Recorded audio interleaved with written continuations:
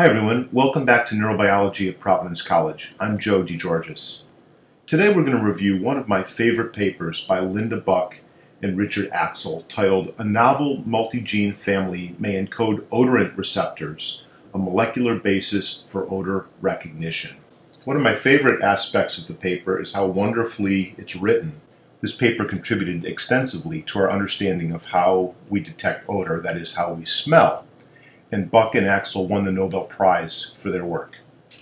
First of all of our senses, sight, hearing, taste, touch, and smell, occur by specialized neurons that detect the outside world. Rods and cones, for instance, are specialized cells in our retina that detect quantity of light and color. In their paper, in Figure 1, Buck and Axel have a nice figure, a diagram, of the cells of the olfactory system.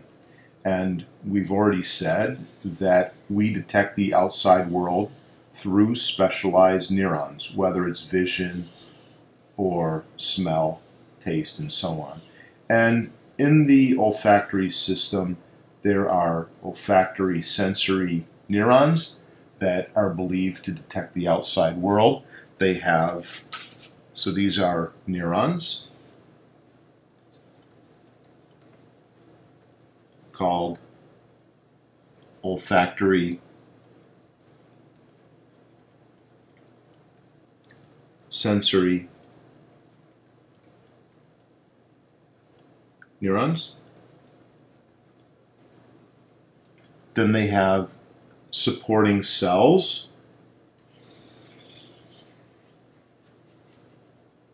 like this, and of course both cell types have nuclei. And then there's a third cell type that are called basal cells at the base of the tissue, like this. And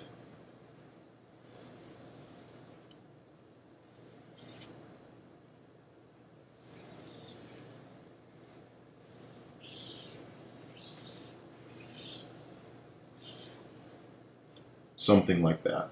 Okay, so basal cells, these support cells,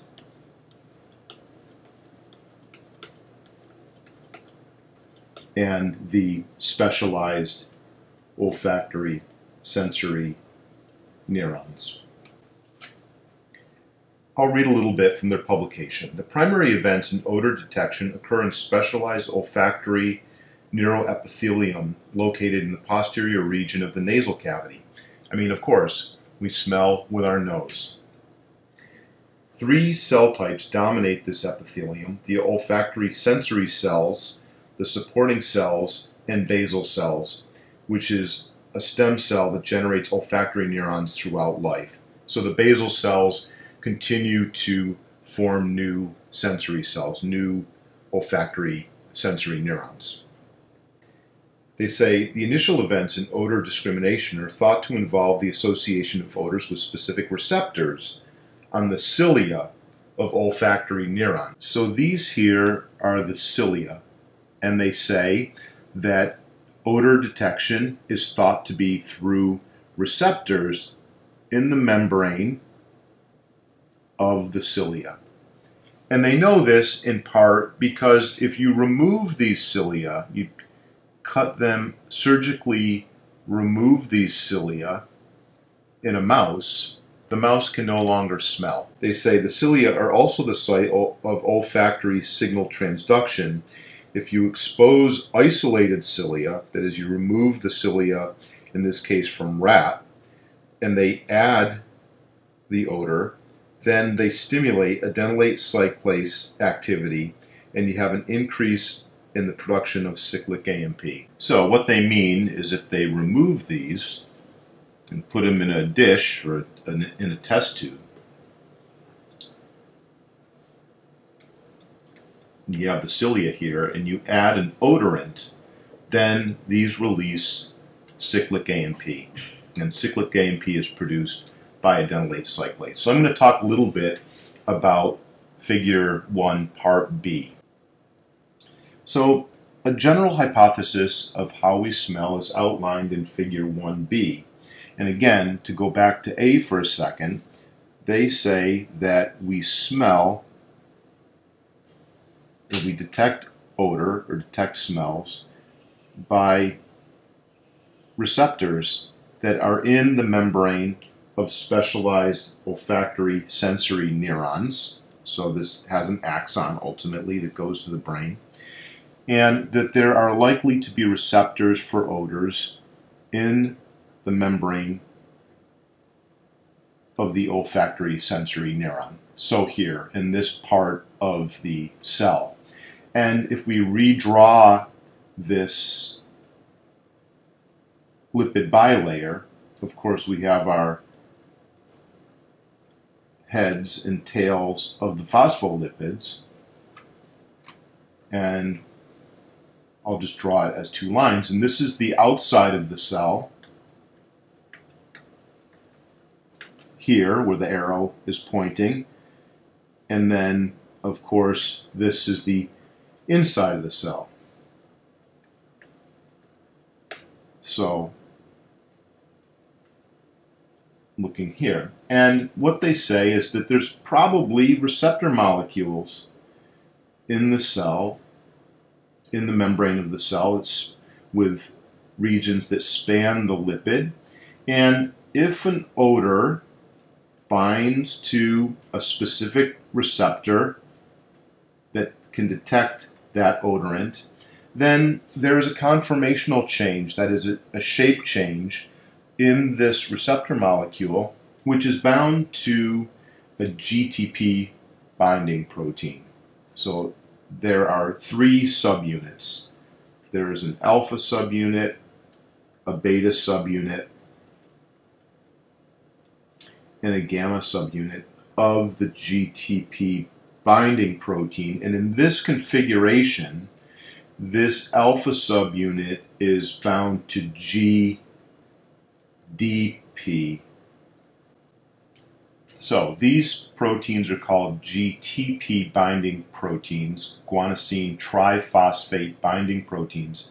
But in this configuration, where the alpha subunit is associated with the beta and gamma subunit and also associated with the receptor molecule, the alpha subunit is associated with guanosine diphosphate at this point. When an odorant binds to a specific receptor that can detect and bind to the odorant, then there is a conformational change in the receptor molecule. That is, it changes its shape. And when it changes its shape, the change is detected inside the cell here where the alpha subunit is bound to the receptor, and that change in shape, the conformational change, causes the alpha subunit to release from the receptor molecule, and it also causes the GDP to be dropped from the alpha subunit and replaced by GTP, guanosine triphosphate, rather than guanosine diphosphate. So now we have an alpha subunit like this bound to GTP, guanosine triphosphate. That molecule then, that is the alpha subunit, can bind to a second protein called adenylate cyclase. So now we have the alpha subunit here, and when the alpha subunit binds to adenylate cyclase, the adenylate cyclase converts adenosine triphosphate, ATP, into cyclic AMP, that is monophosphate, cyclic adenosine monophosphate. And that molecule can then bind to a third transmembrane protein that's a cyclic AMP gated ion channel. So cyclic AMP binds to a channel, and that allows ions, sodium, to flow from the outside of the cell to the inside of the cell and cause an action potential in this specialized neuron. And that sends the action potential and the signal down the axon into the brain, and somehow the brain interprets that as a specific odor.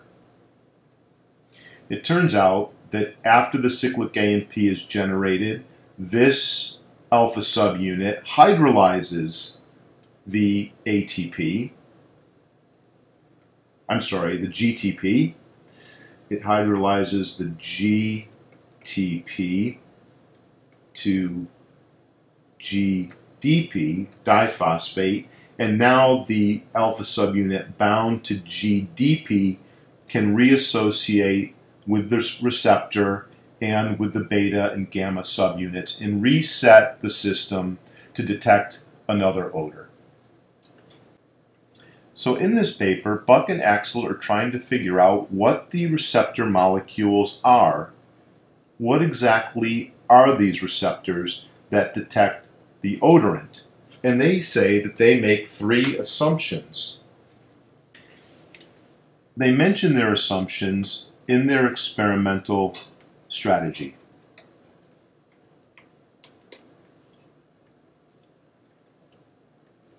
And the first assumption is that the receptor molecules, which are going to be some type of protein, a gene product, that they bind to GTP binding proteins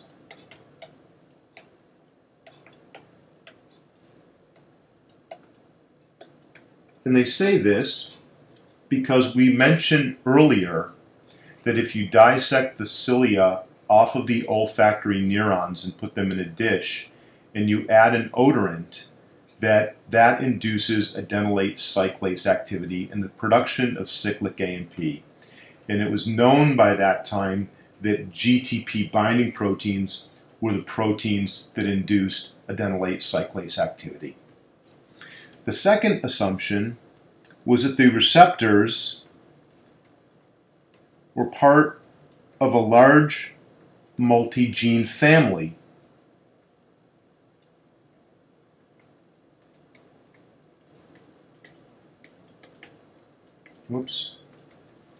A large multi-gene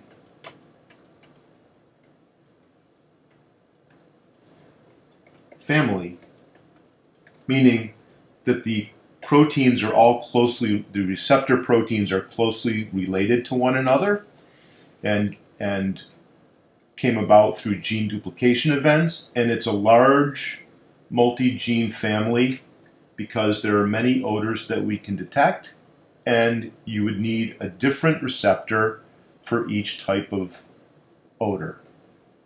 The third assumption is that the receptors are expressed